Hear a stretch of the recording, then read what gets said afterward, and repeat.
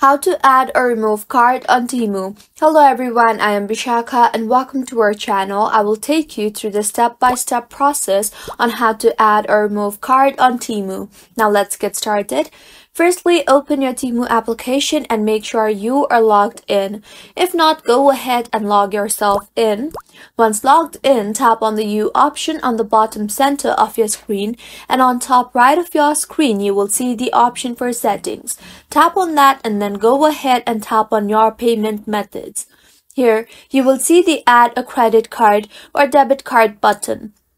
Tap on that and now go ahead and enter your card number, the expiration date and CVV of your card, and tap on the add your card button, and with this you will be able to successfully add card on Temu.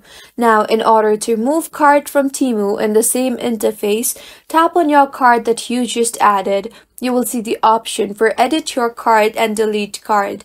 Tap on delete card option. You will receive a pop-up asking if you are sure you want to remove your card.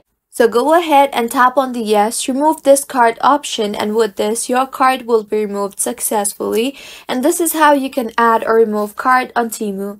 If you find this tutorial helpful, do subscribe to our channel.